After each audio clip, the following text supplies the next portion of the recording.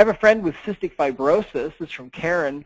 Can the body code do something for her? I find it difficult to offer help because I don't want to give her false hope. Okay.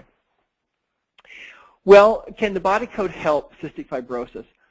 Well, let me ask you this question. Do you think that cystic fibrosis is a symptom of something? And the answer is absolutely yes.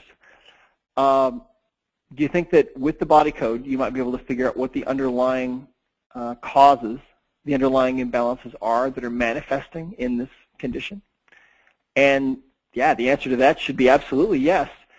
So, you know, does everybody get well? Well, the answer to that is no. But you know, I got to a point in practice where I didn't really worry too much about what people had been diagnosed with, because I knew that if I could figure out what the underlying imbalances were and fix those, that that people could get well in almost all cases, and they almost always did.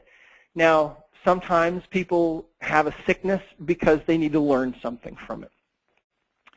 And I would always tell people, look, if you've learned whatever it is you needed to learn from this, then, you know, if God's willing, then you can get well.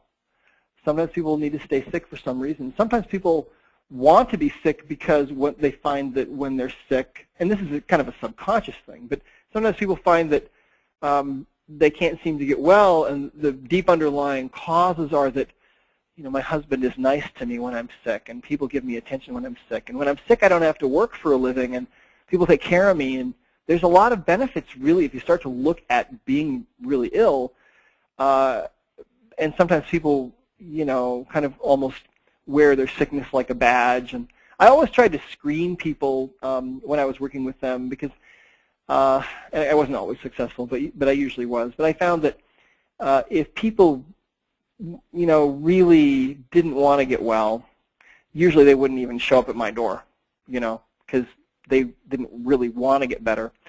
And so, and that's one of the reasons I think why sometimes we find conflicting answers, like Isa was talking about, how, you know, the practitioner gets an answer and they get a different answer. And also, it's also a reason why sometimes the subconscious mind, their subconscious mind, will kind of be in the way sometimes of you being able to really fix them, because, you know, there are some deep underlying reasons or fears or whatever why they don't want to get better.